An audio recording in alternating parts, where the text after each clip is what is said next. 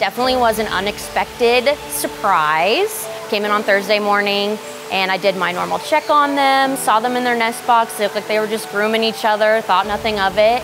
And I came back about 20 minutes later and I saw something crawling on the back of Kida. And honestly, at first I thought it was a lizard. Don't know why, but it was like the size of a lizard. And so I saw the baby crawling up her back. And honestly, I was just like, oh my gosh, like I can't believe that's a baby. I think I went into fight or flight and I immediately called vet staff and told my team. It was like honestly the happiest moment I think our team has had in a really long time. We haven't had a birth on the small mammal team in 4 years, and especially not really knowing that it was gonna happen at all. And you just come to work and you have a nice little surprise gift waiting for you when you get there.